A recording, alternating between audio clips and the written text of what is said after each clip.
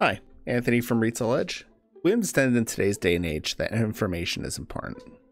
One of the many things we tout about RetailEdge is the level of information that the program puts in your fingertips. But not everyone in your business needs access to all that information. Today we're going to go over planning, setting up security in RetailEdge. I like to start this process by running a report. Go to Reports, Miscellaneous, and Action List. When the report runs, notice that there's a description and level.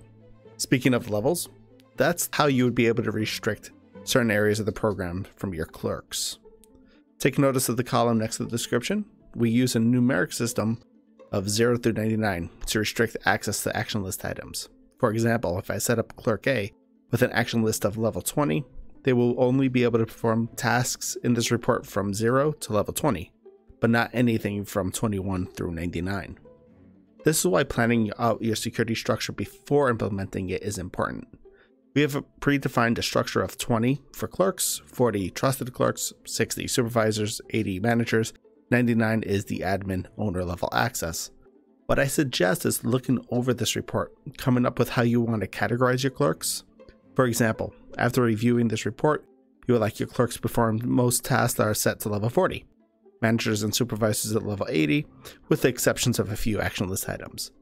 Take note of the action list items that you would like to move out of or into the clerk's range, as well as the supervisors. The levels are adjustable. Don't worry, I'll show you how to do that in another video though.